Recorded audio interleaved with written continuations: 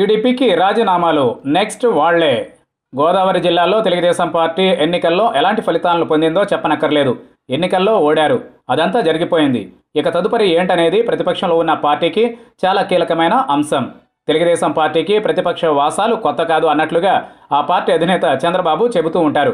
అయితే టీడీపీకి నేతల వరుస రాజీనామాలు మాత్రం సర్వత్రా చర్చనీయాంశంగా మారుతూ ఉన్నాయి. టీడీపీ తరఫున పోటీ చేసి ఓడిన వారు కూడా ఇప్పుడు ఆ పార్టీని వీడుతూ ఉన్నారు. అలాంటి వారిలో తాజాగా వరపుల రాజా రాజీనామా చేశారు. పార్టీ అధిష్టానంపై దుమ్మెత్తిపోస్తూ ఆయన తెలుగుదేశం పార్టీకి రాజీనామా విషయాన్ని ప్రకటించారు.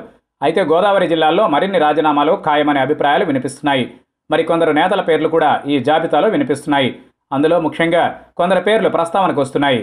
టీడీపీకి నెక్స్ట్ రాజీనామా చేసేది వాళ్లే అనే మాట వినిపిస్తోంది. ఆ జాబితాలోని ముఖ్యమైన పేర్లు తోట త్రిమూర్తులు, జ్యోతుల నెహ్రూ.